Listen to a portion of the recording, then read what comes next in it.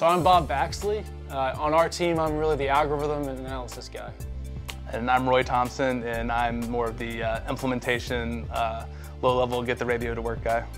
And we're Team Zylinium. So Roy played football in college at Carnegie Mellon. I did rowing in college at Georgia Tech. And so we've got a kind of a competitive drive, which is necessary for these sorts of competitions.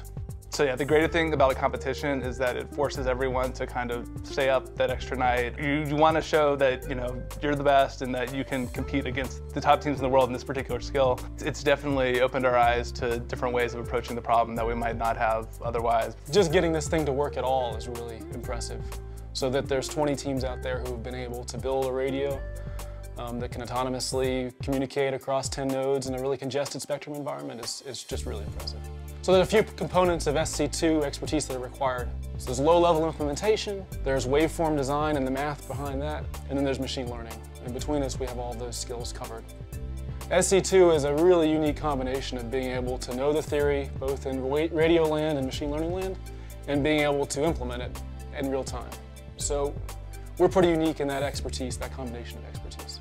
Yeah, so I think our design goal from the beginning, before we even knew like what a winning approach would be, was to make the radio as flexible as possible. We figured that if we can get that flexible radio, then the reasoning stuff will fall in place. It's been said that if you have a strong mind but a weak body, you're not useful. So our real key was to make the body, the radio, strong, so that when we started applying the machine learning to it, it would be effective. In PE2, it was all about collaboration, so we were pretty conservative with our approach. There was plenty of spectrum holes that we didn't pursue and exploit because the scoring was built in such a way that it didn't require that.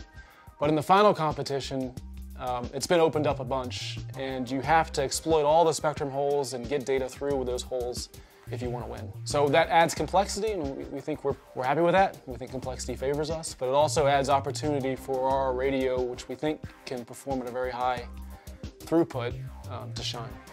Yeah, so being the top team in PE2, we know that we've got a target on our backs, and every team is trying to get to our level, so we need to take our team to the next level so that we can stay at the top and win the final. There's a few aspects of that problem that are really hard.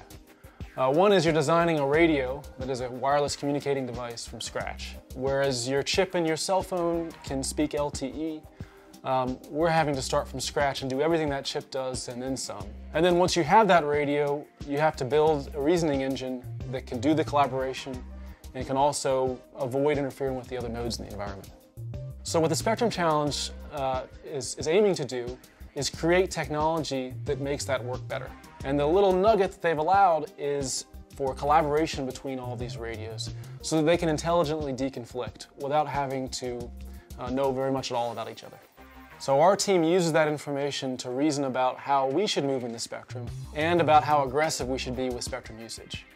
If our radio makes an action and then we observe over the collaboration channel that it has impacted another team in a negative way, then our radio will take that information into account when it makes future decisions about what to do.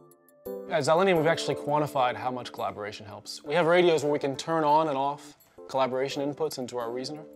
And when we turn on collaboration versus when we turn off collaboration, we see a 50% improvement in our performance. So 50% might not sound like a lot, but in the terms of radio, that's a huge amount. That means you could have 50% more devices operating in the same spectrum without having to change anything else, just by adding AI and machine learning and collaboration. What's exciting about SC2 is that we'll be able to prove whether collaboration and artificial intelligence in really congested spectrum environments is useful. Right now, wireless spectrum is a very scarce resource. Any small percentage of efficiency you can add is that much less of spectrum that a company has to pay for or get a license for or whatever, and this will allow them to meet their capacity goals but while also consuming less of that resource. So after SC2, we're really excited about this technology. We think that it's going to revolutionize how wireless communications work. So 5G, for instance, is a set of standards that are just evolving now. And there's room in 5G to allow for spectrum sharing and to even allow certain sort of collaboration messages that SC2 imagines. I mean, it would be a great honor to win SC2, kind of validate all the work that we've been doing over the course of our careers. We're supposed to hold this up. There's an opportunity possibly beyond SC2 to evolve this technology into something that's really useful for society. If you win it, you really get to drive the conversation about where the technology goes in the future and building that into a technology that everyone uses. We're Team Zylinium, and we're from Atlanta, Georgia.